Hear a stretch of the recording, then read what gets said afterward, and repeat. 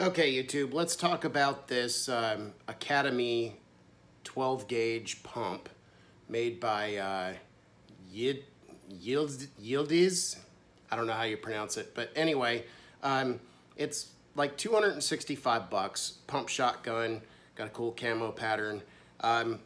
It comes disassembled, and if you're like me, when you're first trying to put this thing together, the cocking lever just completely binds up, the bolt binds before it even gets put together.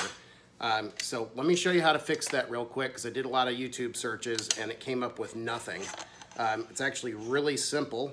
The problem is really simple. So I'm gonna just take it apart here real quick and show you where the problem lies.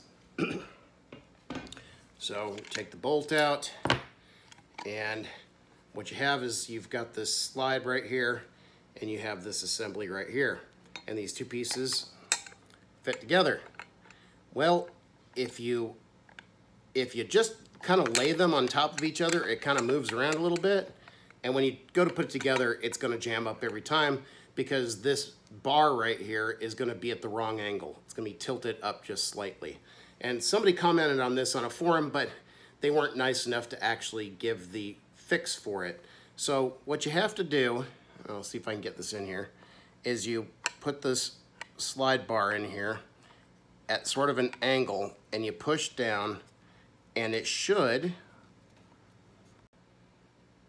there we go, it should lock into place. So it's going to lock down in there flat. It'll pop right back out if you're not careful, but it sits in that groove, and you should not be able to wiggle this back and forth. So if you just lay it in here, it's gonna slide back and forth like this. It's not locked into place. It's gonna jam up on you because the angle is wrong. So again, if you look on the underside here, you see there's a groove. That groove needs to rest right in here. So come in here, at an angle, push it into place. Again, you gotta wiggle it a little bit. It's a tight fit. There it goes. And then once it snaps down in place, you're good.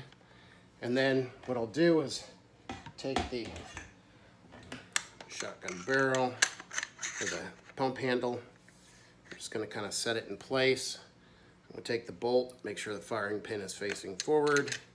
Stick it up on here, push it forward so that your extractor goes down, or the lock, whatever it's called, I don't know.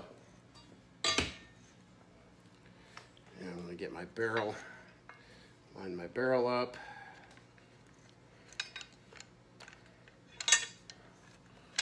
Put it over the bolt, make sure the bolt is forward, lift slightly up so that it starts to slide in, snaps right into place.